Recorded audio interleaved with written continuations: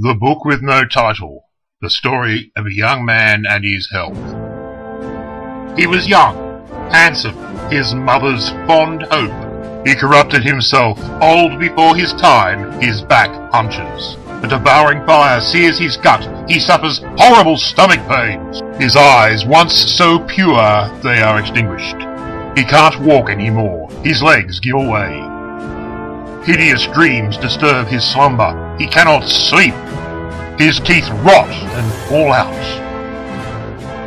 His chest burns, he spits up blood.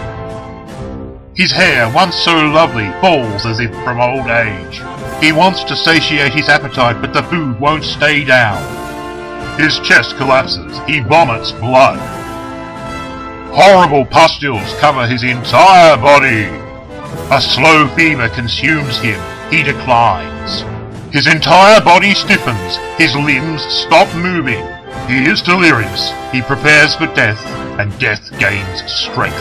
At a young age he expires, and in horrible torment. Shouldn't have voted Liberal.